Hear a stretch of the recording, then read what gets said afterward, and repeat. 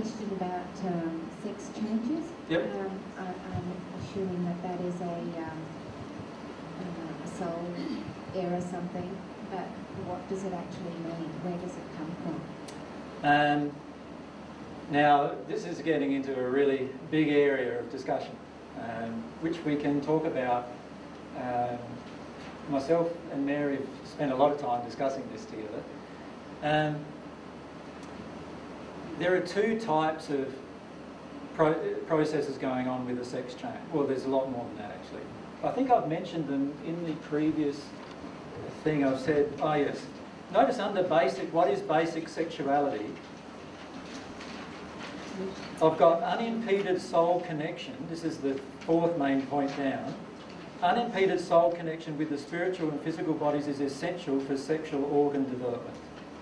And then I've said severe prior generation, transgenerational emotional injuries regarding sexuality and self-identity affect the new soul's connection to the body, the production of hormones, chromosomal abnormalities in the genetic structure, and spirit connections attracted by a parent's emotional condition. Now those four things that I've mentioned there affect how the sexual organs develop while you're in the womb.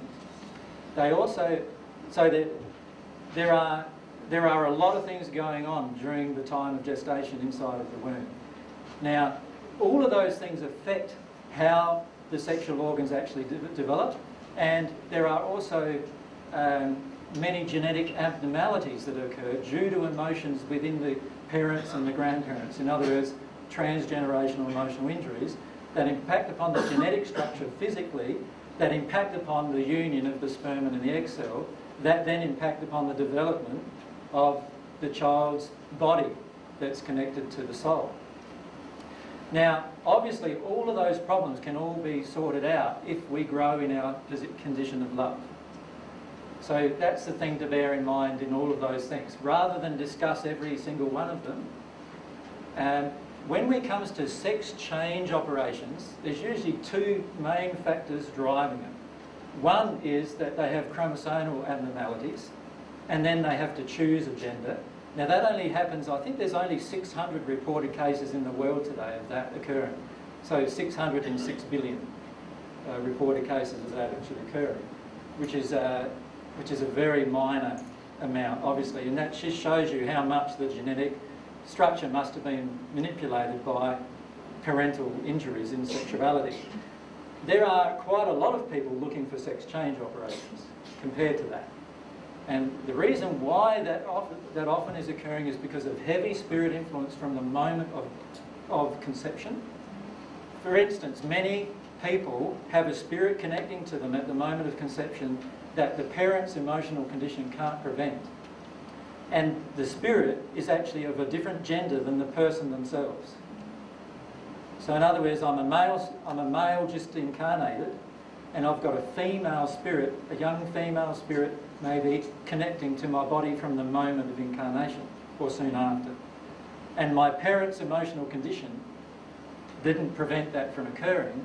And so now when I'm born, I'm a male, but I've got heavy female spirit influence trying to use my body through to interact with the earth through me. Now that causes huge emotional problems from that day onwards, from the time of conception onwards really. And so I may actually grow up, be a male, 4 or 5 years old, thinking that I'm a female because of this heavy mediumistic connection that I have with a female spirit. So can you see how, like, just the emotional conditioning can modify lots of different things. Now, if I'm into my teens, I'm going to be if I'm still this heavily connected to this female spirit, I'm going to be very disappointed with my body's development and start wanting to cut things off and replace them with other things, for example. Right? So what I've found is that many people I've met who have desire for sex change type operations are heavily mediumistic and are heavily influenced by spirits motivating their choices.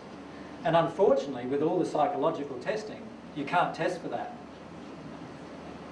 Because they feel they're female, they've got this strong female entity connecting through them right from the time they even were conceived.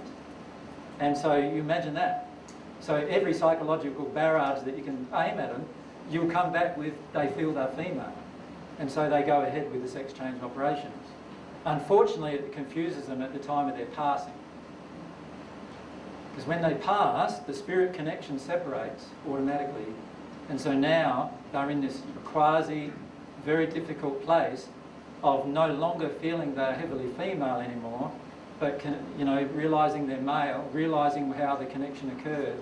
It's a very, very distressing place for many of the spirits who pass in that state. Does that make sense? Yeah. Now that's a short explanation of a very long question, actually. Carol, thank you.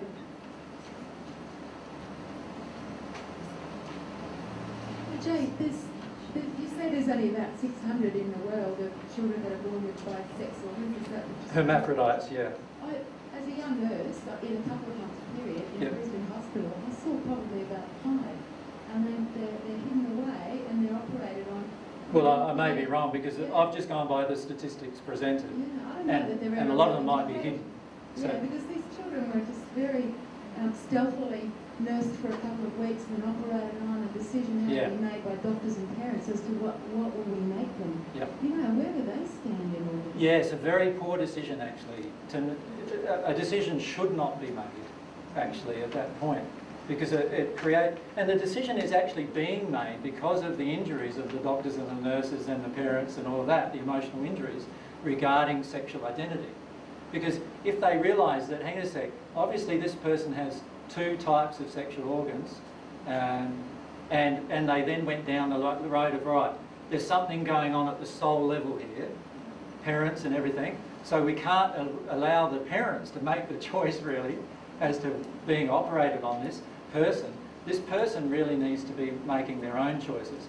Now, even with that, I read some things up about some hermaphrodites who were born with an XXXY chromosome. They grew up, but they were abused by men sexually because they had both man and female sexual organs. They were abused by family members, mostly men. In one case, we read they were abused by men and women in the family. Now, how confusing are they? How confused are they going to be sexually? So this person didn't do anything. Like they didn't have their organs cut off or replaced, which is a good thing, I believe. And they were left to develop. Now, if they developed in divine love and became at one with God, by the time they'd be at one with God, they'd actually be healed and their body would reflect their soul's true gender. So that would all happen automatically. So there is no need to go cutting off things and hiding them even. And we only do that because of the emotional injuries that are in the community and in the persons, the parents and others that are then imposed upon that child. Which, ironically, are the same emotional injuries that created their condition.